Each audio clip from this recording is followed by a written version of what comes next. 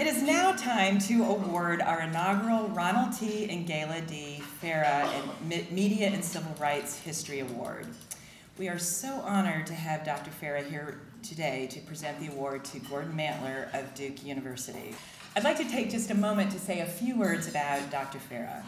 He spent 15 years in the School of Journalism and Mass Communications as both a professor and an able administrator. You can read more about him on page 9 of your programs, but let me say this about him. Although I did not have the pleasure to work with Ron, many of our current faculty did. And I'm not kidding when I say they still speak with reverence whenever his name is mentioned. If I mention his name, they always pause and go, oh.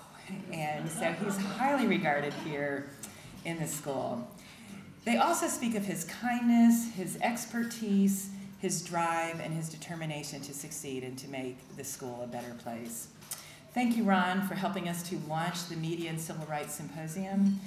And now, Dr. Farrar, if you would come and present the Ronald T. and Gayla D. Farrar Media and Civil Rights History Award. Thank you.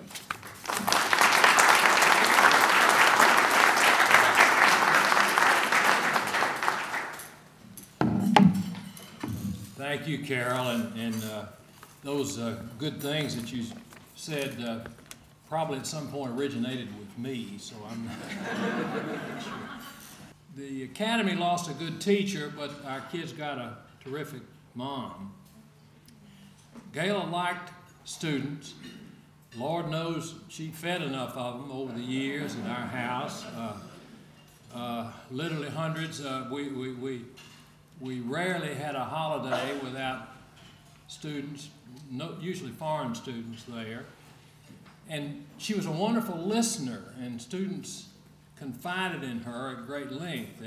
At the end of one party, a student came up to say goodbye, and he said, Dr. Farrar, your wife is very perspective.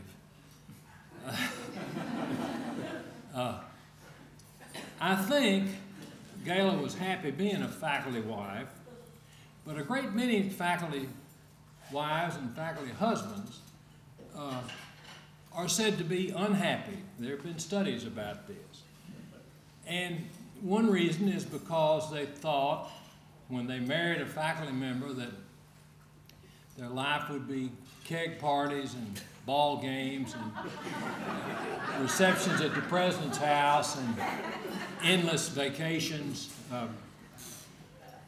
They found out instead that their faculty spouse was frantically working nights and weekends on research or correcting papers or figuring out what he was going to say in class the next day.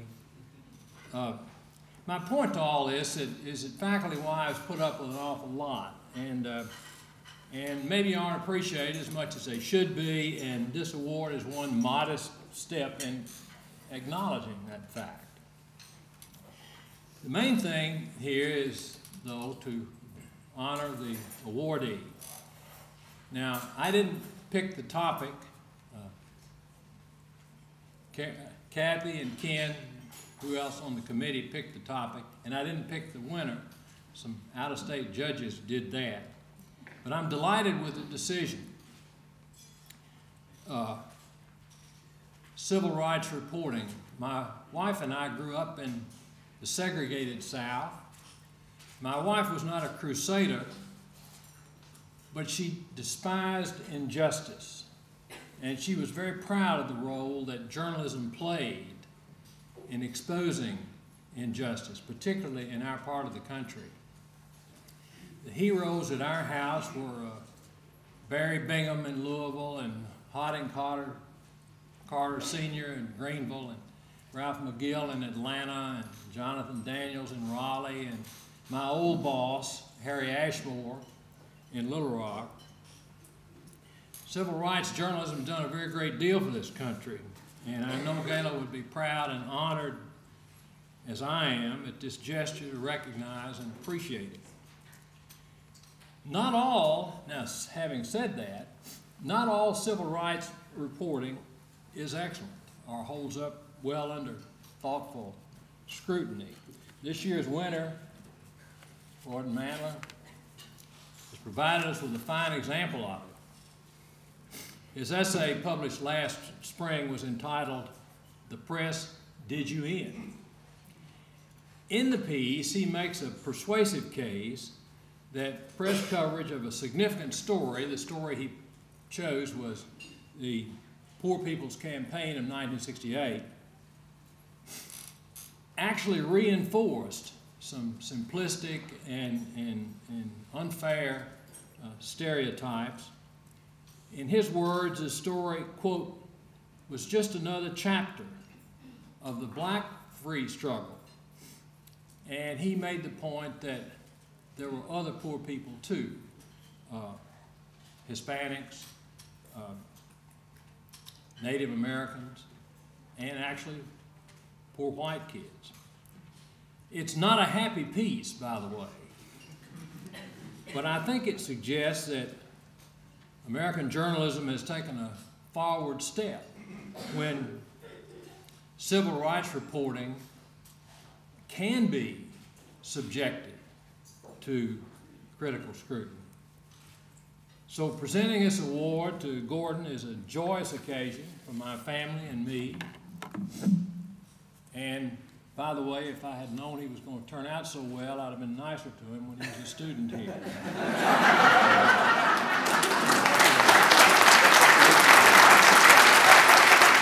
Today, I would like to present an abbreviated version of the winning article and tie it to my larger book project. The Poor People's Campaign of '68, the early Rainbow Coalition in 1969 and 1970, which is Fred Hampton's Rainbow Coalition, not Jesse Jackson's that comes 15, 20 years later, and the efforts of Southwestern farm workers and land-grant rights activists to partner with Black Power advocates between 1967 and 1970 all demonstrated the great potential of such collaboration, to the point that many of the organizers believed that nothing less than a revolution was at hand. But as they discovered, a shared history of oppression can only take them so far. Blacks and ethnic Mexicans, it turned out, viewed their poverty somewhat differently. Issues overlapped, but were not exactly the same. Conflicts and disagreements seemed inevitable. So rooted in both stylistic and ideological differences, these conflicts have begun to receive some scholarly attention. Yet another factor played a tremendous role in the limited and overlooked influence of such coalitions, these multiracial coalitions, beyond black and white, and largely have gone unnoticed. That factor is the role of the media, which prompts a number of questions that animate both my article and the larger book project. Specifically, how did the media frame multiracial coalitions for public consumption in this era? And how has this framing affected our understanding of the history since? Did journalists just exacerbate already existing tensions between these groups? Or did they introduce something new, perhaps inadvertently, that hindered these efforts from the start? Or perhaps both? So to make some sense of these questions, I want to take us back to the spring in 1968 during the Poor People's Campaign on the Washington Mall. And I'm going to get a sip of water.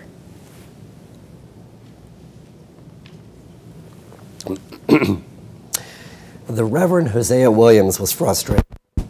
For months, he and other activists had thrown everything they had into the People's Campaign. In what turned out to be Dr. Martin Luther King Jr.'s last crusade, the campaign aimed to reinvigorate the poverty by transforming the black freedom struggle into a broader multiracial movement for human rights. But the national media and many organizers' eyes seemed determined to tear down the campaign. During one afternoon briefing in early June 1968, Williams had enough. He stepped in front of those assembled and simply erupted and accused them of participating in, quote, a conspiracy to poison the mind of America by exaggerating the campaign's shortcomings and ignoring its accomplishments. Said Williams. They sneak around like an underground assassin looking for dirt and filth. Williams then turned to class. They go around, quote, around with their bellies filled with food like a bigot filled with hate, who go home at night to their big houses and plush carpets while we die of exposure to the weather. Are you part of the system? Are you promoting it? Now, Hosea Williams, a veteran organizer with the Southern Christian Leadership Conference, originally from Savannah, had been working with Dr. King for years, was known for his bluster. These kinds of eruptions occurred several times during the spring. But later that month, when the campaign neared collapse, other organizers echoed this frustration, albeit in less colorful language. The press never did get into the real substance of why we were here, lamented Tom Offenberger, the SCLC's Director of Public Information and a former reporter himself. The press is ready to write a story about something they can see with their own eyes and don't have to interpret or understand much. Concluded the Reverend Ralph Abernathy, SCLC president and successor to Dr. King, if people could pay as much attention to the demands of the poor as what was going on in Resurrection City, the campaign could get somewhere. Resurrection City this is the part of the Washington Mall. Resurrection City is here on the left. Here are buildings that no longer exist, actually, on the mall. This is all open space.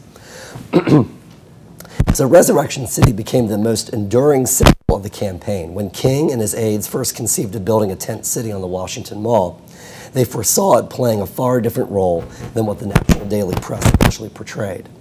SCLC organizers imagined the city as not only of unity, nation's poor, but also a pragmatic space to house protesters, launch marches, demonstrations, and if need be, massive civil disobedience.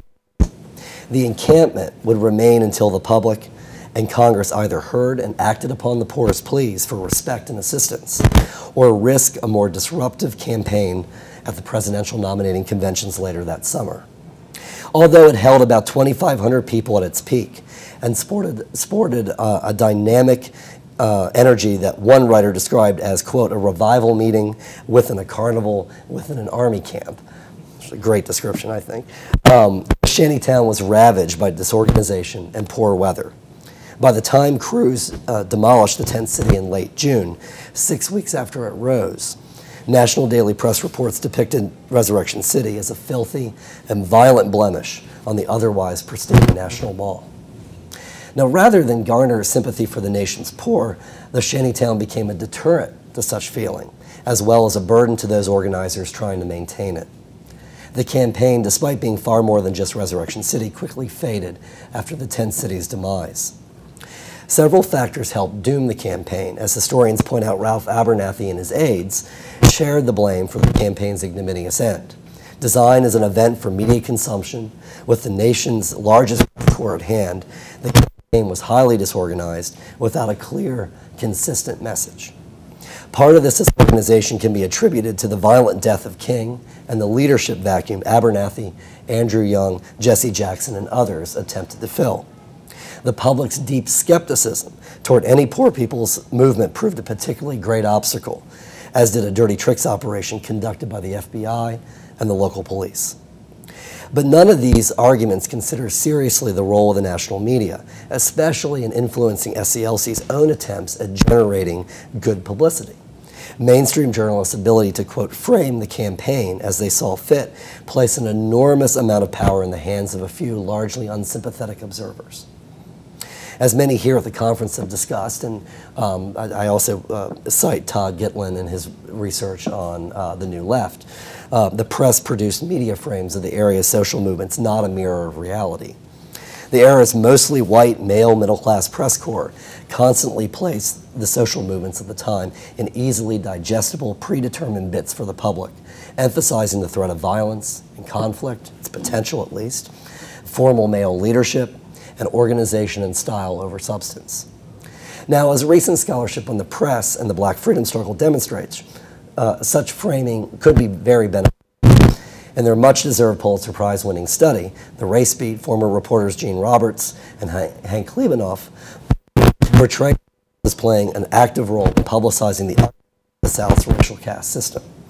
From the Emmett Till lynching in 1955 to Bloody Sunday in Selma 10 years later, journalists aided civil rights activists again and again in the fight that turned public opinion against Jim Crow by highlighting white violence against mostly black nonviolent protesters. Some of this assistance even came in the form of journalists' own physical sacrifices, being beaten, being threatened, their equipment being destroyed. Others have made similar points. Yet, while we should recognize these sacrifices and that the movement's narrow framing through the threat of real and imagined blood made a contribution, the focus on violence oversimplifies the movement. Lost were the nuts and bolts of the organizing, including the painstaking developments of relationships, personal and interpersonal relationships, the centrality of women, and the daily sacrifices made by civil rights workers and their allies. Moreover, our lionization of journalists reinforces the movement's traditional 1955 to 1965 narrative that emphasizes only black and white Southerners and an obsession with conflict and an internal dissent. Such emphases disregard the considerable activism and coalition building after 1965 and outside of the South, especially the Poor People's Campaign. So an analysis of the media's relationship with the campaign proves instructive. Campaign coverage demonstrates how media framing inherently flattens out the complexities of the era's nascent, interracial, and multiracial anti-poverty coalition building, of which the campaign was the most prominent example. I examined campaign coverage by three kinds of media, what I would call the national print press, the New York Times, LA Times, the Washington Post, Wall Street Journal, Chicago Tribune, Atlanta Journal-Constitution, as well as the three primary news magazines, Time, Newsweek, and the U.S. News. The mainstream black press, the Pittsburgh Courier, the Chicago Defender, Defender and Daily Defender, Amsterdam News, Afro-American, and Jet Magazine. And then what I would call the alternative or underground press, the Chicano Press Association, which was a coalition of 20 or 30 Spanish language, usually bilingual newspapers that came out monthly when they had the money, as well as the leftist newspapers, The Worker, and People's World, and the Liberation News Service. So I looked at all of these, trying to figure out what the coverage was different or the same. And I looked at these publications between August 1967 and when King first hinted at a major new, it didn't have the Poor People's Campaign, it wasn't really fully developed, but he talks about it at the last that he attends in August 67. And July 1968, when Ralph Abernathy left Washington and campaign to the party conventions. So what this examination revealed was that common media practices helped obscure many of the campaign's class-based goals and practical impact the experience had on those who participated, on the individuals who went to Washington. As a result, journalists did not just misinterpret the campaign, I argue, they also indirectly contributed to its failure by further complicating SCLC communication strategies in a chaotic post-King era.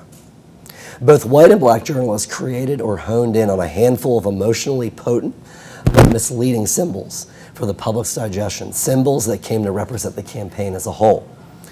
The most prominent, of course, was Resurrection City. The one-time city of hope, and you'll get pictures, we'll show slides that are much closer in. The one-time city of hope that, as the story went, had devolved into a dirty and debilitated gang-infested ghetto. Other symbols were less dramatic, but just as media favorites were the mule train caravan, a plotting symbol of old-fashioned Southern poverty, and the climactic but sobering Solidarity Day rally on June 19th, a one-day rally routinely compared to the 1963 March on Washington. All of these symbols reinforce several overwhelming perceptions about the campaign. One, that its most enduring quality was conflict and the ever-present threat of chaos. Two, that it was just another chapter of the black freedom struggle dominated by African Americans and their distinct priorities. And three, that poor people, quote, poor people were really black, not ethnic Mexican, not Appalachian white, not American Indian, not Puerto Rican. Ironically, the campaign's multiracial character, which was in a lot of ways its most radical aspect, all but disappeared from public view.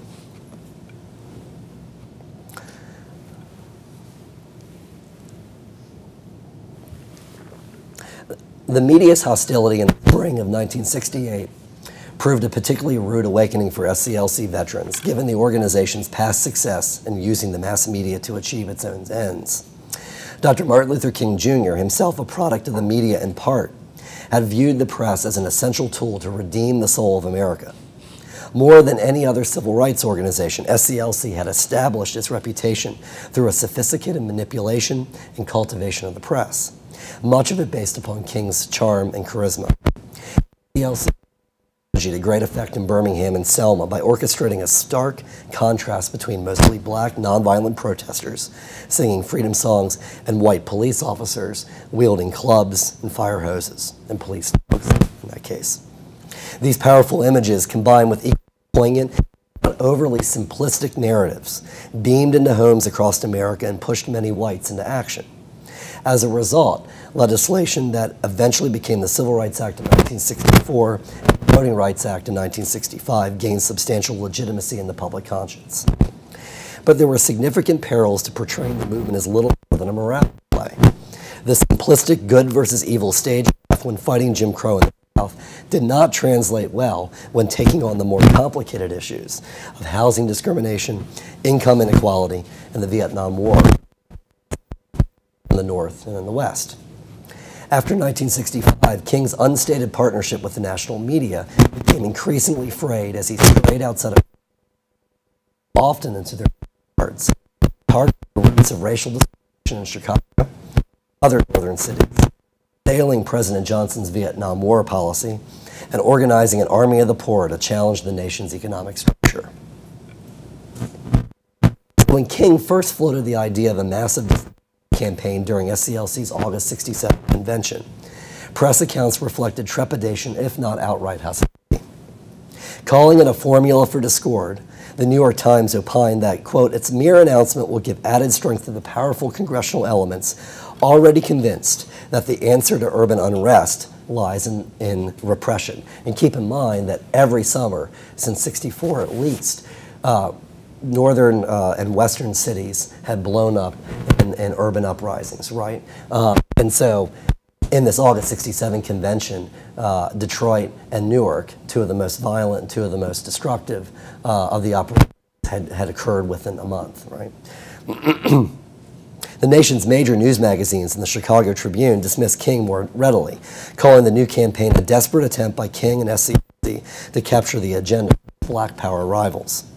Even the Pittsburgh Courier and the Chicago Daily Defender, the nation's premier black newspapers, opposed the idea. Marches, demonstrations have lost their appeal, argued the Courier.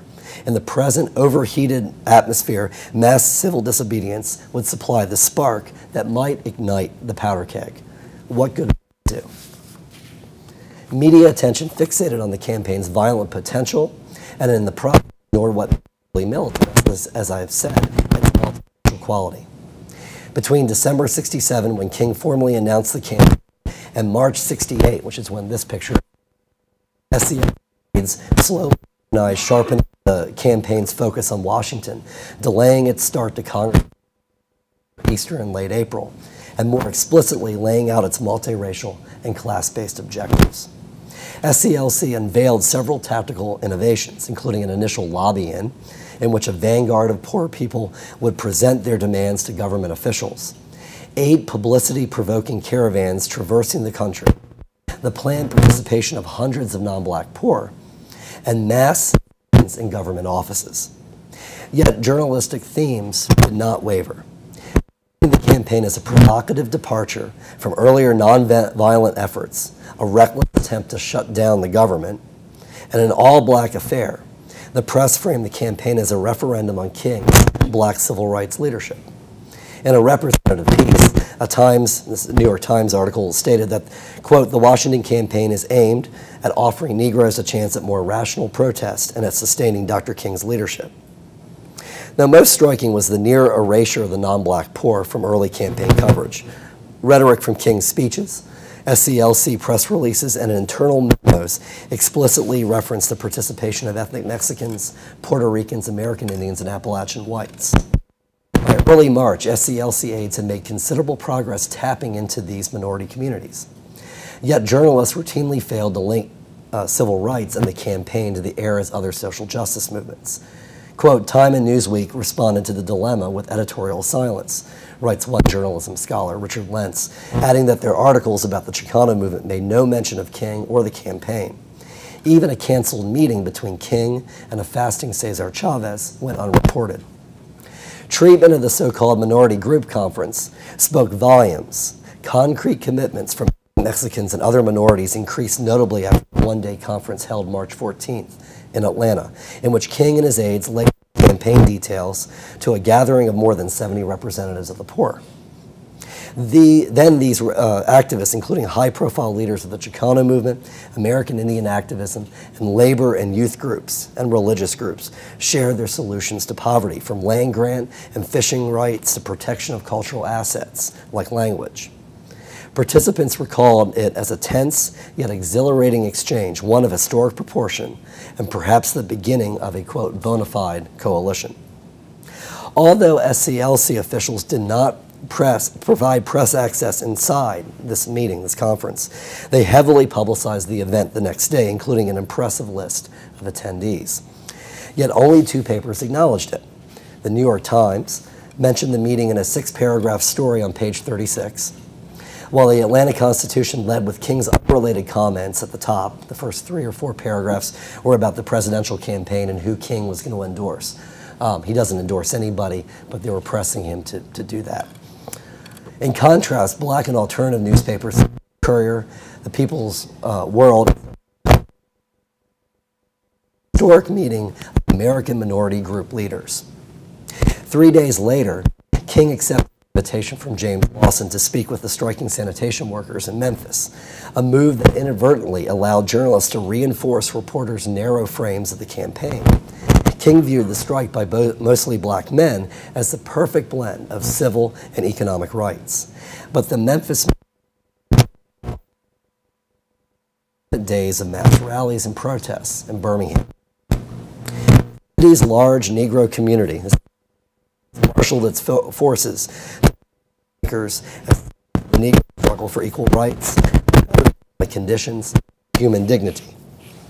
Each day, long lines of placard-bearing Negroes, including many children, walk slowly along Main Street, all during business hours in an attempt to dramatize a boycott. End of quote. But while this narration seems sympathetic, it also subtly defined the fight by, quote, poor people for, quote, human dignity and, quote, equal rights as a black-only struggle. Memphis also stoked the media's fears that any King-led protests would end in violence. On March 28th, a melee erupted when about 50 youths out of 6,000 protesters began breaking windows along a march route, prompting a police response that left 1 child dead. The violence seemed to confirm critics' worst fears about the upcoming Washington campaign. News reports consistently linked the violence to Washington, while campaign opponents intensified their critiques. Editorial pages called the Memphis uprisings a grim warning and a, quote, carnival of lawmaking, and urgently reiterated calls for the campaign's cancellation. The Washington Post counseled King to consider cancellation following respectable precedent. Black newspapers had more mixed conclusions. While the Defender stated that King took a gamble and lost, both the Courier and the Amsterdam News called those blaming King for the violence a, quote, deliberate misreading of the events.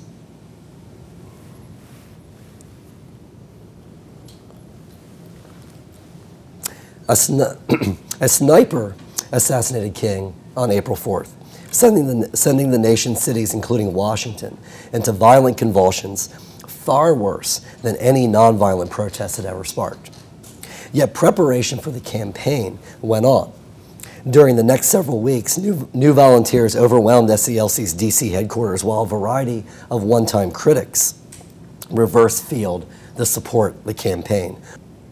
Contrasting him to the more urbane King, the national media set a tone that expected failure. SCLC officials attempted to combat such characterizations in a variety of ways. For instance, Abernathy accepted the new Civil Rights Act in 1968 housing, but said it was, quote, not a solution to the problem, but merely a step in the right direction. During the next several weeks, he, Coretta Scott King, and SCLC aides defended the campaign as a necessary demonstration of Dr. King's vision. pointing to the many people who had since signed up. An explosion of support, both monetarily and in volunteers, occurred in the weeks after the Poor People's Campaign. This organization also deftly used Mrs. King as a sympathetic symbol, publicizing her pleas against the post-assassination violence and announcing her leadership in a welfare rights Mother's Day march to kick off the construction of Resurrection City. One article even credited Mrs. King for the concept of an anti-poverty campaign. SCLC also heavily publicized the campaign in black newspapers. These efforts dovetail with black newspapers' own calls for African American unity and new efforts by the government to combat structural racism.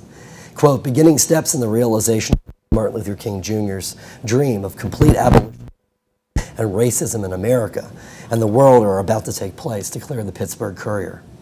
Meanwhile, Jet ran one of the few glowing articles on Ralph Abernathy and the leadership he brought to SCLC in the campaign, pointing out that his rougher edges resonated particularly with more working-class African Americans. Also, by not linking the campaign with the violence that racked more than 100 cities after the assassination, black newspapers undermined a key argument used by campaign foes.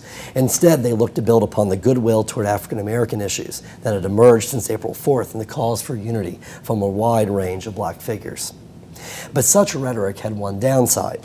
By calling for racial unity, black newspapers compounded the marginalization of the campaign's non-black participants. Nowhere are the other folks mentioned in all this coverage after King dies. Aware of this impression, Abernathy and SCLC organized a golden opportunity for journalists to expand their narrow black-white framing of the campaign. On April 28th, a vanguard group of marchers called the Committee of 100 arrived in Washington to present the campaign's official demands. And although led by Abernathy, the diverse members of the committee did much of the talking with federal agency chiefs and members of Congress. Vic Charlo and Mel Tom, members of the National Indian Youth Council, read formal statements calling for greater federal action against poverty for all people. Latino organizers, Jose Ortiz, a Puerto Rican from New York City, and Maria Varela, a former SNCC activist and a veteran from Alabama, and now, and at that time, a land rights activist in New Mexico, spoke of the failures of federal anti-poverty programs in their home states. Welfare rights activists asked for a more respectful welfare process, while white coal miners proposed a federal jobs program. One American Indian woman perhaps summed it up best. We don't want government handouts, we want work, and we don't like having to beg for what was once ours. The campaign's dramatic lobbying, as it was called, received in-depth attention from only two news organizations, Jet and the hometown Washington Post. In contrast, other newspapers' reports routinely quoted and pictured just Abernathy. For instance, in its 3 days of reporting on the committee's Capitol visit, the Los Angeles Times, which you might have expected to have a broader coverage because ethnic Mexicans, American Indians lived in the Southwest and in California. They published one photo, mentioned Abernathy in each day's headline, and quoted only the SCLC president, one of his aides, and 2 U.S. senators opposed to the campaign.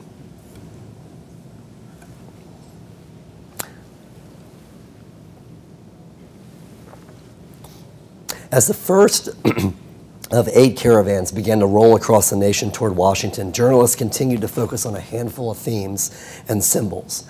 Born out of the Minority Group Conference and reminiscent of SCLC's 1965 Selma to Montgomery March, the caravans offered the dramatic spectacle favored by SCLC and the opportunity to recruit and build momentum along the way. But while journalists covered the caravans, only the 3 from the South made their way into print at first. Both the mainstream and African-American media filed daily reports as the caravans traversed through several civil rights flashpoints, including Montgomery, on the day that Alabama Governor Lurleen Wallace's body lay in state. Photographs of black marchers on Selma's Edmund Pettus Bridge and Ralph Abernathy in a carpenter's apron dominated daily news coverage. Of particular interest was the mule train, featuring 15 mule-driven wagons, this one on the right. This caravan dramatized the abject poverty of rural Mississippi by using a universal symbol of sharecropping. The mules also offered moments for showmanship. On the left here, as Ralph Abernathy explained to a laughing crowd that the 2 lead mules were named after Mississippi's segregationist senators John Stennis and James Easton. Not surprisingly, the train became an instant hit with photographers, journalists, and the public. And Roland Freeman published a book about 10 years ago called The Mule Train, and he basically followed the mule train, and some amazing photographs that came from this caravan. But as vivid as the mule train was, it also risked reinforcing a racialized and regionalized understanding of poverty. Meanwhile, mainstream press coverage of the more diverse Northeast and Midwest caravans proved sporadic until violence occurred. Scuffles in Boston and then Detroit, one involving James Groppe, made front-page news. Ignored almost completely were the three Western-based caravans, starting in LA and Seattle and San Francisco. Although they best symbolize the campaign's multiracial and self-sacrificing vision, more than 750 blacks, whites, ethnic Mexicans, and American Indians made the arduous 3,000-mile trek across the country. Yet between May 16th and May 23rd, only the People's World and the Daily Worker ran routine progress reports on the Western campaigners. The Western caravan's predicament was complicated by competition with Resurrection City. By the time one caravan left Los Angeles, for instance, other marchers had begun to build the tent city. From the beginning, Resurrection City had captured the imagination of reporters. Even before Abernathy drove in the Shantytown's first stake in the shadow of the mall's monuments, reports of cost overruns, construction delays, and unhappy campaigners with the city's lack of basic facilities dominated news reports. After a few days, reporters felt mistreated by Resurrection City marshals. The SCLC deputized youths who limited journalist access unless senior officials were present. Thus, much of the reporting corps became fed up with what they saw as, quote, petty harassment, to quote one of the journalists, a frustration that emerged in their reporting.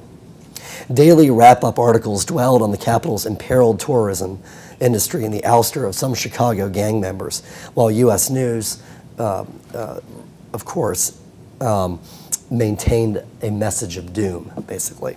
Reporters pinned much of the disorganization on Ralph Abernathy.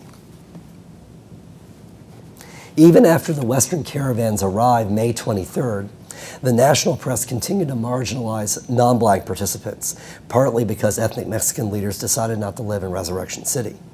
Disheartened by the tent city's housing shortage and muddy conditions, after days of rain, they decided to move into a school about a mile away. At one moment, it rained 19 out of 31 days that spring, creating almost swamp-like conditions in West Potomac Park. Only when land-grant rights leader Reyes Tijerina of New Mexico began to complain about mistreatment and exclusion by SCLC officials did the press take notice. 4 days after arriving, Tijerina called an impromptu press conference at the gates of Resurrection City. A skilled manipulator of the press himself, Tijerina recognized where journalists were congregated and what grabbed their attention.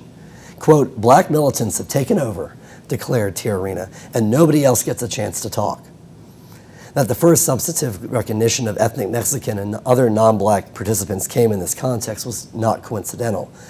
Indeed, exactly once did any mainstream newspaper explore in print why ethnic Mexicans had made the trip. During the next several weeks, ethnic Mexicans received attention only when Tijerina or Corky Gonzalez, a Chicano leader from Denver, angrily demanded it. Of course, what Tijerina said was not true.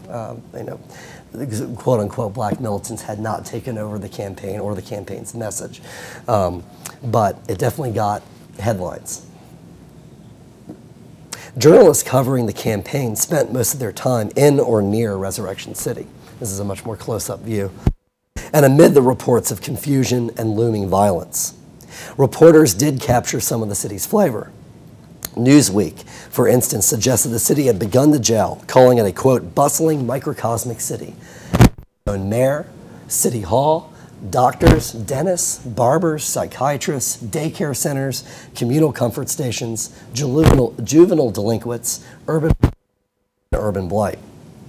Time reported that the city took on a, quote, unique throbbing personality through a rich diversity of people and a high level of creativity, and proclaimed that the entertainment in town, featuring jazz trumpeter Dizzy Gillespie, Bob Seger, soul performers, freedom singers, revivalists, etc.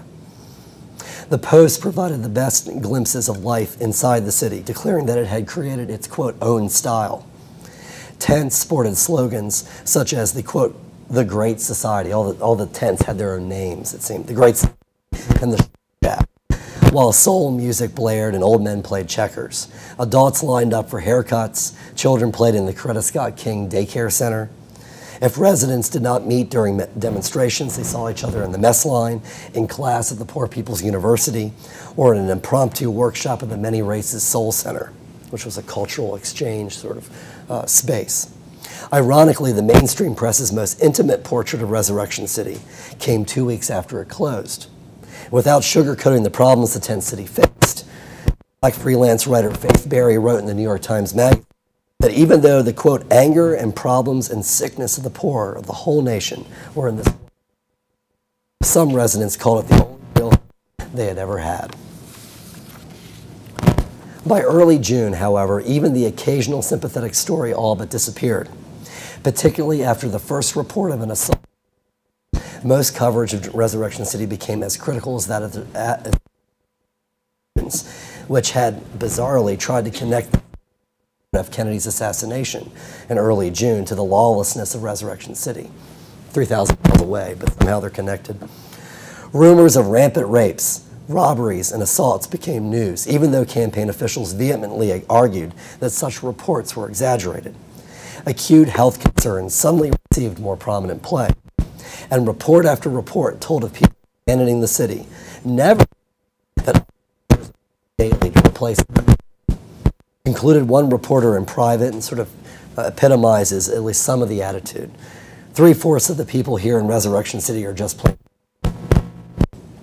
Missing from this portrait of mayhem was the Hawthorne School, a private high school that offered hundreds of marchers a dry and somewhat dry and tranquil home. Journalists at the time dismissed Hawthorne as little more than a segregated bunker to which Reyes and his followers retreated after confrontations with SCLC. But such portrayals oversimplified Hawthorne's significance. In fact, choosing Hawthorne was perhaps the most critical decision made by members of the Chicano movement in the 2 months they lived in Washington. In this space, whites from Appalachia, ethnic Mexicans from the Southwest, and blacks from both East and West broke bread, danced, devised protest strategy together. Some of the most stirring demonstrations, including an Indian-led protest outside the Supreme Court, began here. Wrote Mike Clark, official with the school and a Hawthorne resident, quote, "I consider the Hawthorne School as important as what took place in Resurrection City, mostly because it was a successful, multi-ethnic community. Many others who lived there with whom I conducted oral histories, I did about 36 oral histories for this project, drew the same conclusion." Besides Resurrection City, journalists also placed considerable significance on the Solidarity Day rally. Held June 19th and initially designed as the campaign's culminating event, Solidarity Day instantly faced comparisons to the '63 March on Washington.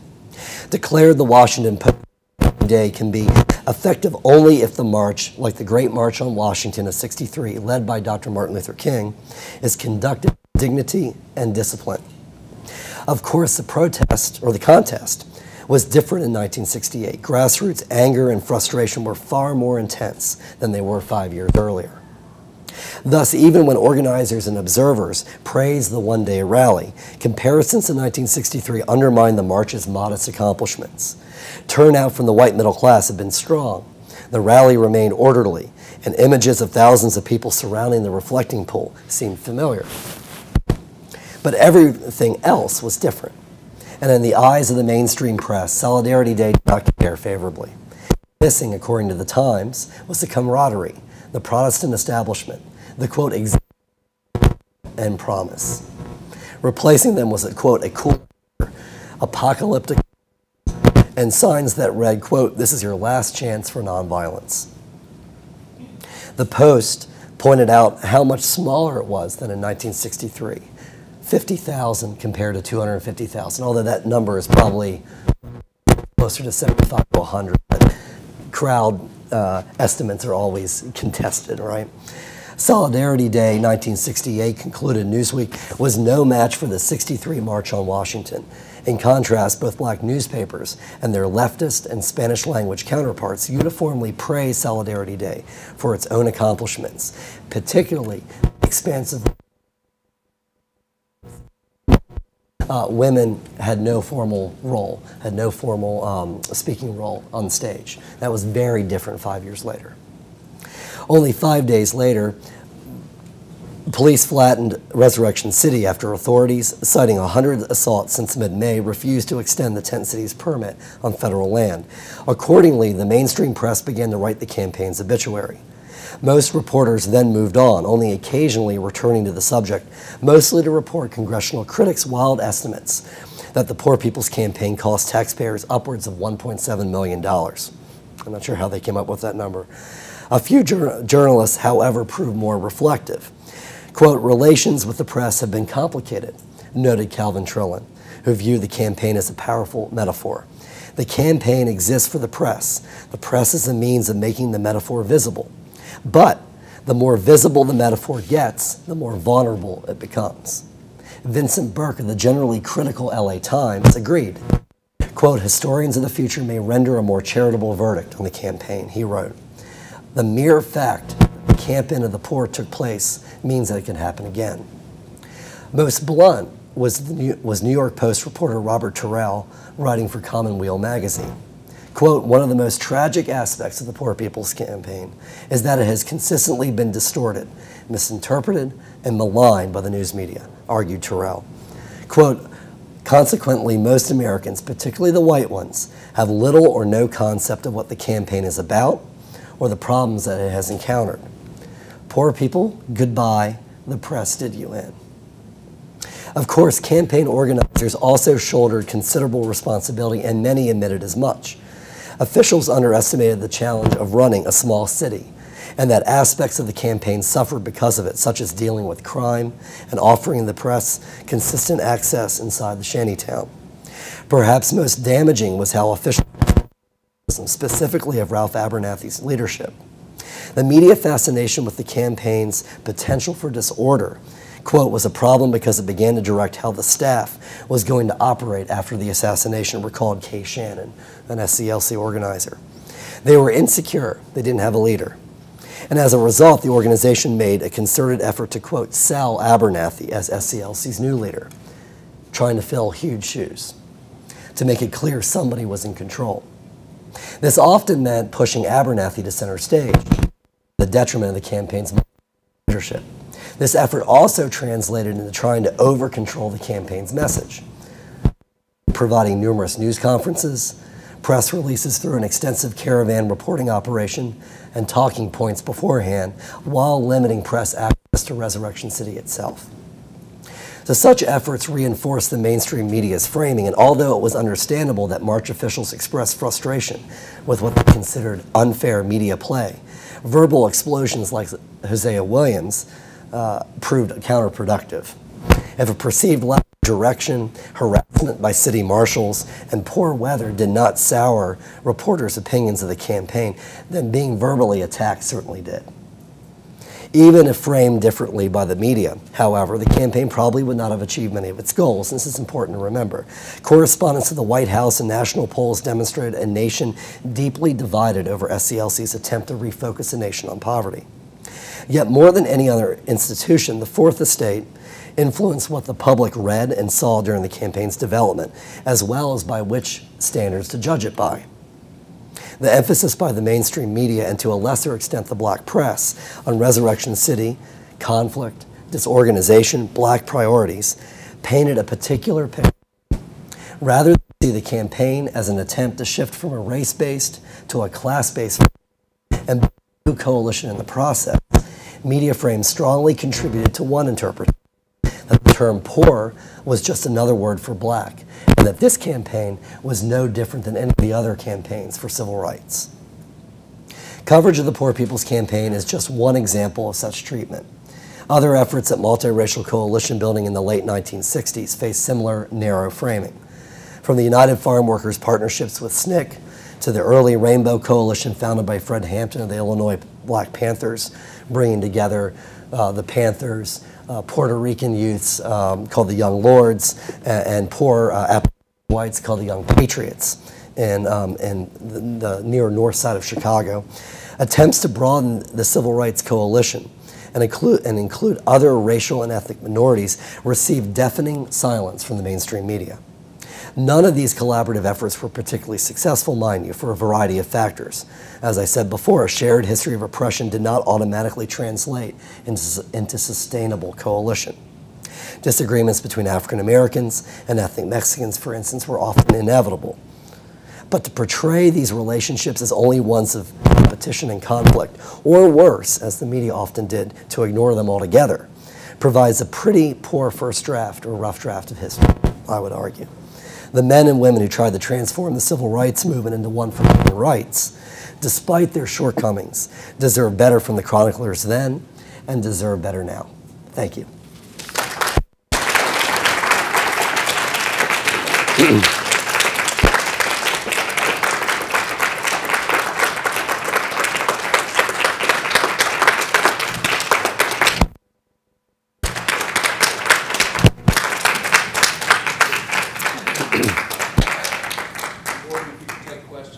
Yeah, absolutely. This might seem like a minor detail, but I think you said that a reporter was actually assaulted. Yeah. Do you know any more of the story with that? It wasn't just one. So, but it got disproportionate play, of course, in the press, and often. So what happened was SCLC deputized a lot of youth, including gang members from Chicago, Milwaukee, other parts of, particularly the Midwest, as marshals, to give them a job, to give them some authority to help sort of patrol Resurrection City. And they sometimes used rougher means to patrol the city than they probably needed to. Unfortunately, it's sort of a he said, she said thing in the sense of the press reports, I was just sitting there and I was trying to take a picture and somebody, clunked me over the head or pushed me, took my camera. The reports from folks who worked for the campaign said that it was not quite that way, and we do have rules and we do have limitations on access to the city, and you weren't following them. As SCLC, Ralph Abernathy, they sent some of these folks home.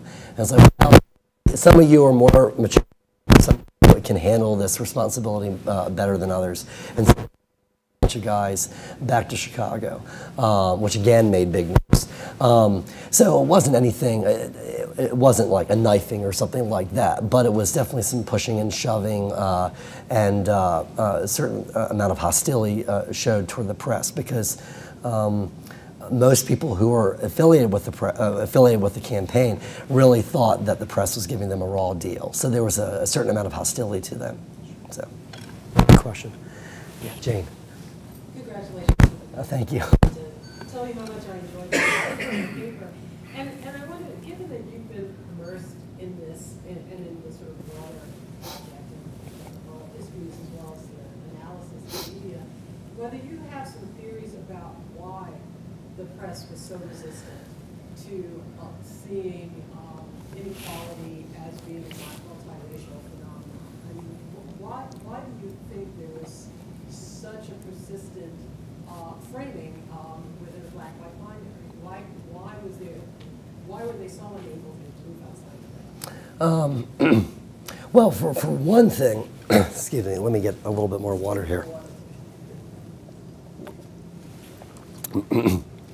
I mean, much of the national press was based in the East, where while they're Puerto Ricans, of course, it's not as in their face the multiracial, sort of the mosaic or what have you, racial mosaic that is in the West.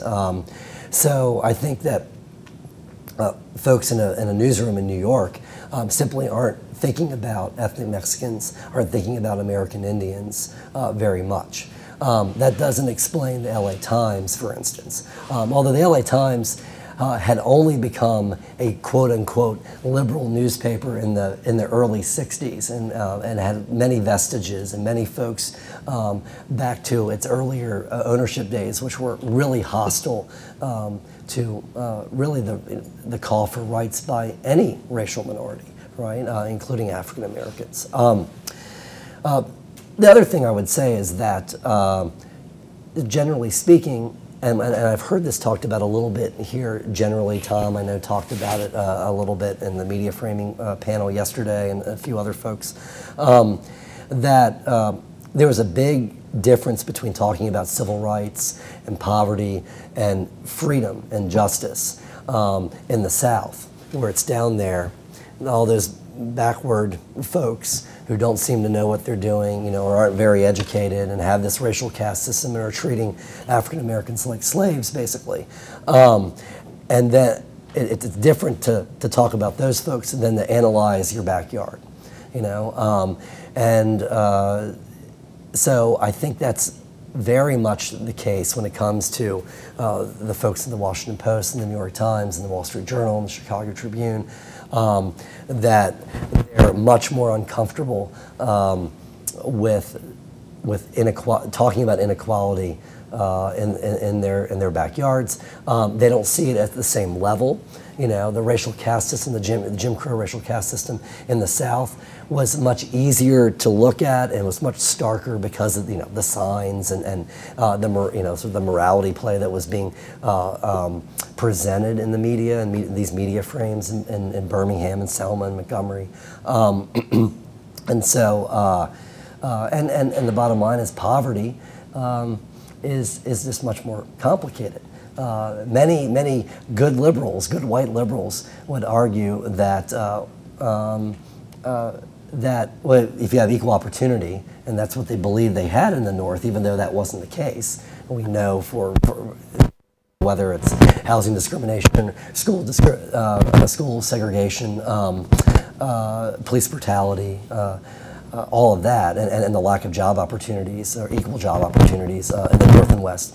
You know, they would say that you know, it's different up here. You should be able to make it here. So I think you know, these folks were just much more comfortable criticizing the South and far less so their own folks. You know, but that's it. Tom. Great paper, great talk, and I admire you for the question is about where frames come from, and obviously they don't only come from the media. To some degree, Reyes Tijerina and his enunciation of the black belt, it sort of framed the march as a black march. But I'm wondering about federal officials, the police, to what sources for the reporters, and their frames might have been transmitted through these journalists, their biases. What impact is this going to have on elite politics, for example? No, absolutely. I mean, that's a really good question. I mean, you know, of course, there was constant stories giving a lot of space to critics of the campaign, you know, in Congress. I mean, President Johnson, who didn't speak much publicly about this, was livid. I mean, livid behind the scenes. It's like, what do these people want? You know, I mean, and of course, that's a reaction he has, you know, when Watts happened 3 years ago. So there is some sympathy among his aides. There's some sympathy among federal agency chiefs that we could be doing more. You know, I want to say that even though historians have generally dismissed this campaign as being a complete and utter failure, I also have problems with the idea of thinking of success and failure, because this was a really important, I am going to answer your question, but this is a really important moment for Chicano activists. Chicano activists see the Poor People's Campaign as being central to their own development and their own movement. American Indian activists, same thing. Where was I going with that? A lot of federal officials also thought that this led to the release of a lot of surplus food, changing policies by the USDA, by Health, Education, and Welfare Department, keeping in mind in a lame duck administration. But there were some policy changes that were made that incorporated more poor voices in their decision making for the second half of '68. If Hubert Humphrey had won and not Richard Nixon, who knows? Maybe the campaign would be seen in a very different light. That's counterfactual. I'm not going to go there. But there's no question that there was some sympathy.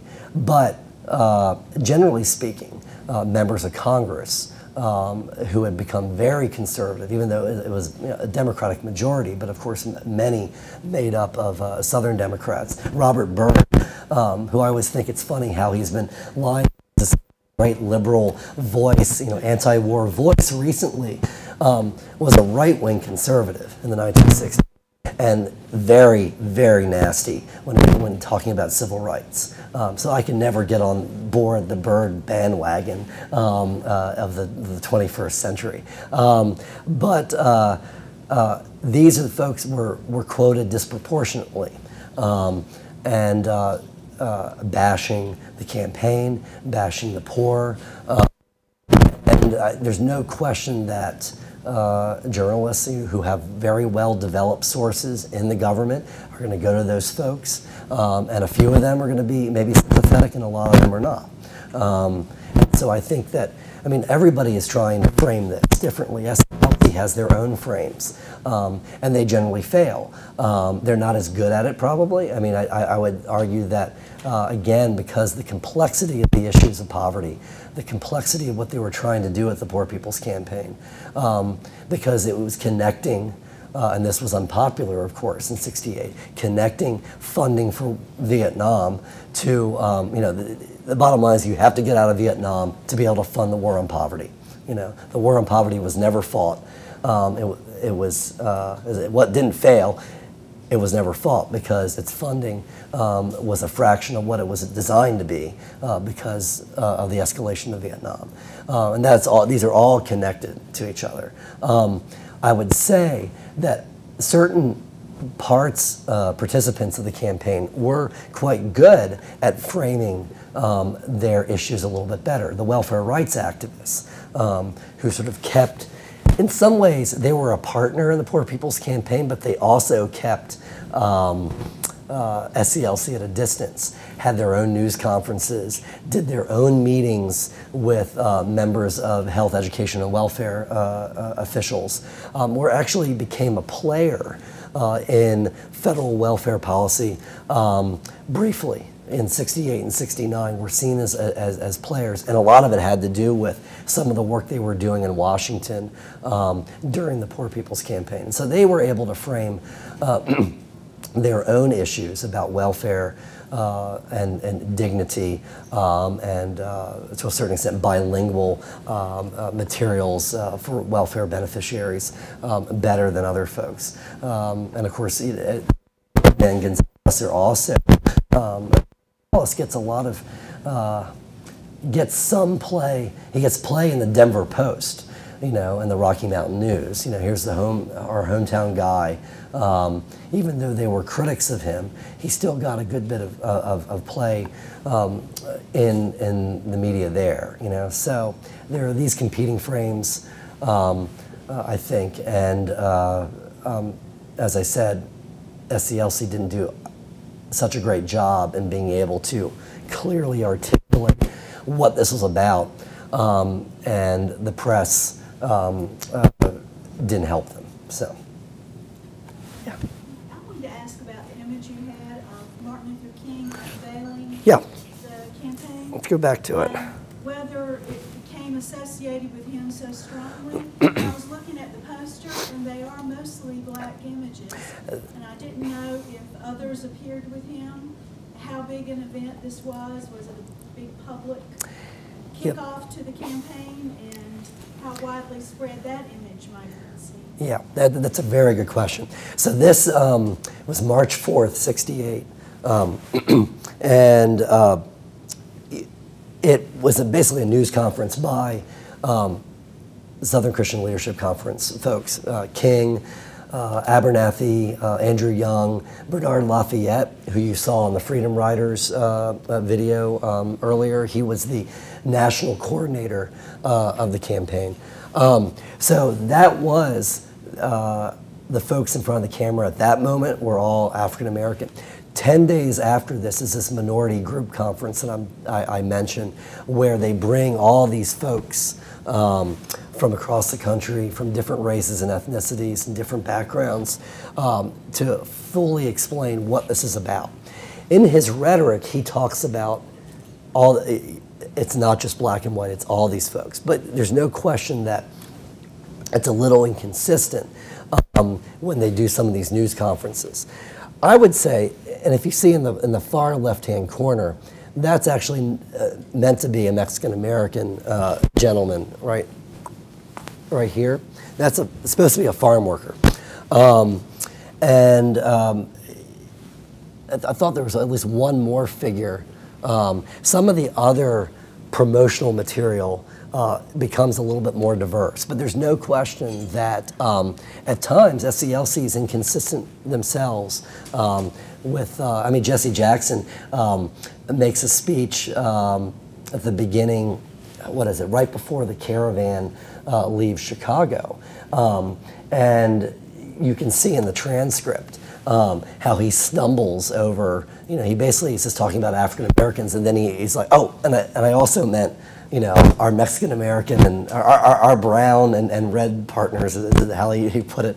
And there was also, again, I would also say that Hosea Williams, who you saw in the very beginning, was always, and he was a part of the inner circle, very critical of incorporating these folks. It was like, I don't want to sit, you know, on some committee making decisions, it's a direct quote, with some Mexican.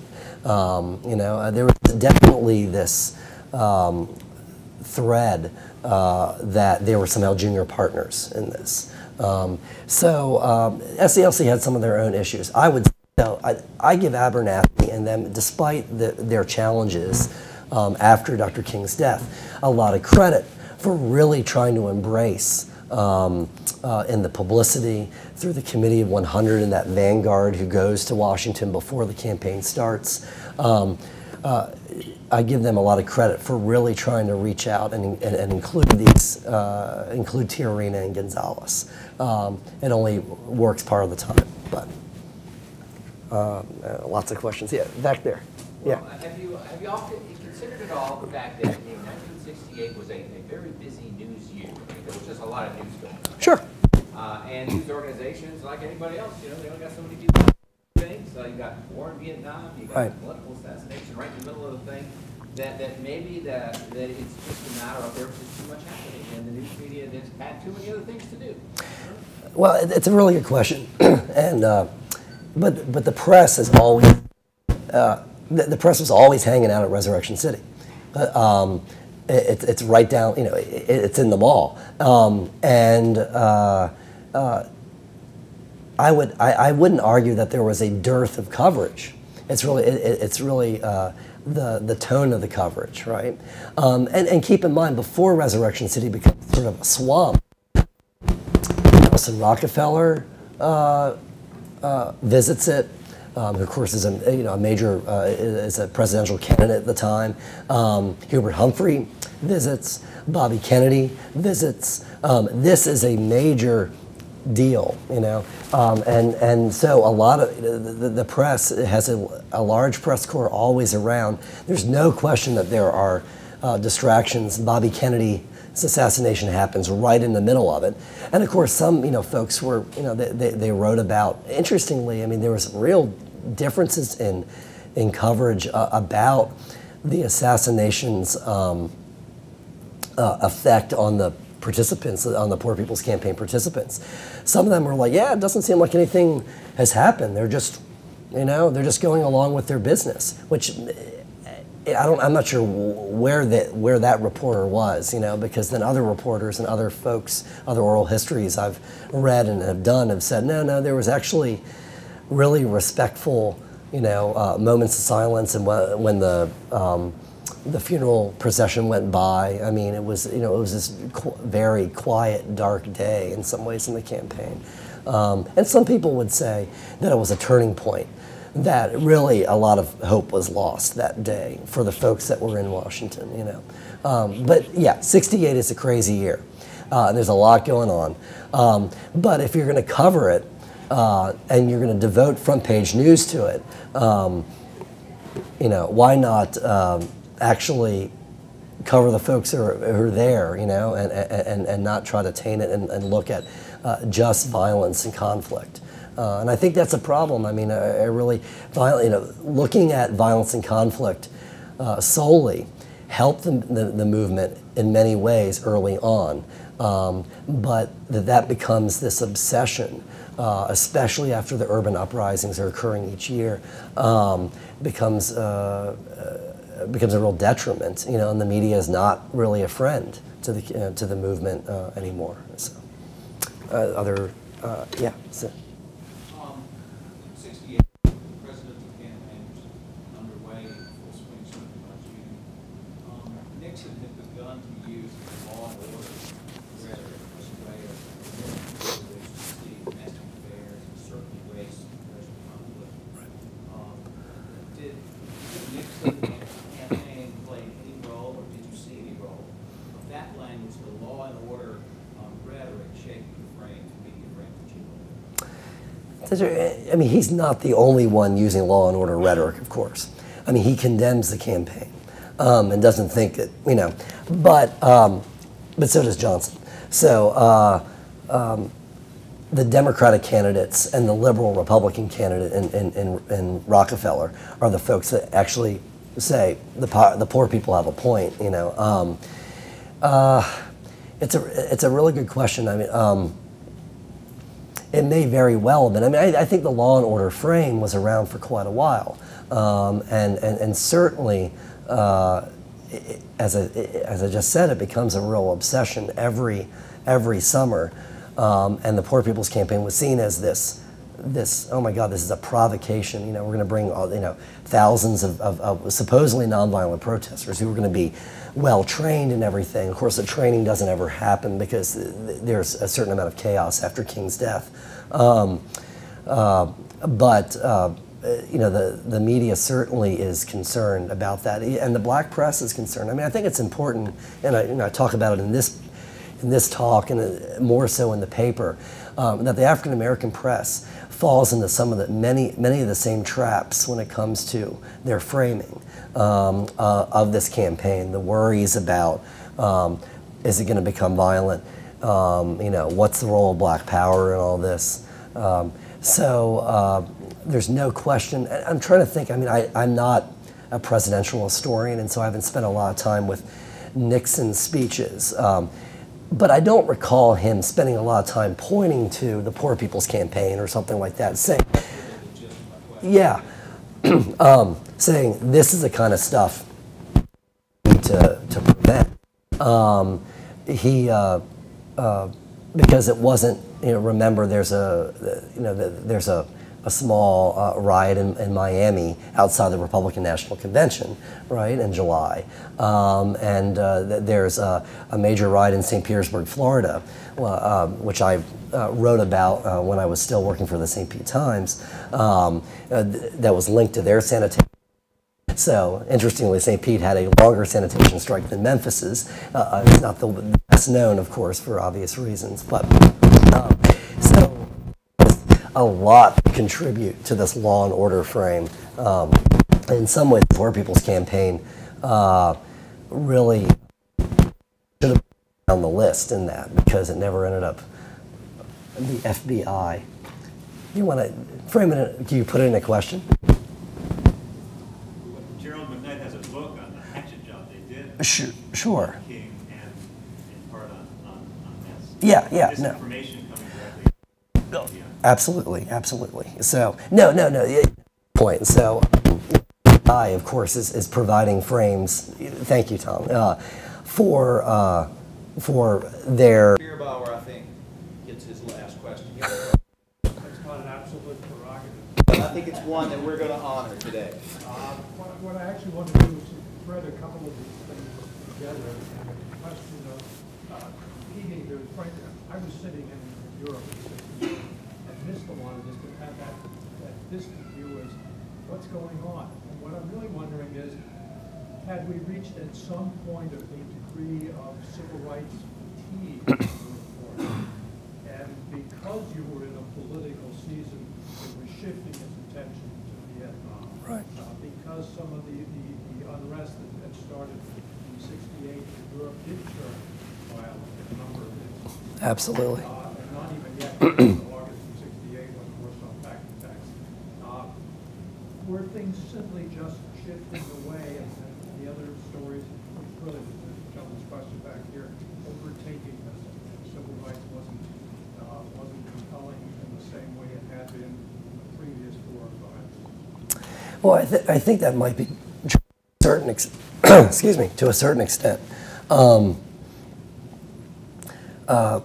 definitely think there's a certain amount of fatigue, and a lot of white liberals are like, what else do they want? What else do they, do they need? And of course, I think that the movement is also shifting at that time, and that's one of my critiques, is that this is not just a civil rights campaign. This is something that's much broader, much larger, about poverty, and it's a class-based campaign, and I think that's one of the problems, is that a lot of people don't want to hear about class. There were plenty of, not a lot, but plenty of middle class and wealthy African Americans that were not as sympathetic to this campaign as they might have been to what was going on in Birmingham and Selma. And I think you could say the same thing for any of these racial and ethnic groups. So I think that a certain amount of fatigue kicked in for the journalists. But again, the campaign was dealing with issues that were specific to the presidential campaign. And Vietnam was a central focus of the Poor People's Campaign, and I mean, they linked it specifically to poverty. So it wasn't like you were making some huge jump from covering this one story to covering what was going on in elite politics in the larger campaign. I think that's a good point. Again, as someone else mentioned, '68 was one crazy year, and so there was a lot competing for journalists' attention. But they were crawling all over the mall and Resurrection City. I mean, these press conferences were very well attended based on the documents I've seen. And so they certainly were present. Something was going on where 2 or 3 people showed up, in the case of reporters or journalists. So maybe there's competition for room in the paper itself or in the magazine itself. But they certainly, the news organizations felt like this was a compelling story that they needed to cover. They just covered it a particular way that I think was misleading. So, our first annual Ronald T. and Gayla D. Farrar Award winner. Thank you. Thank you.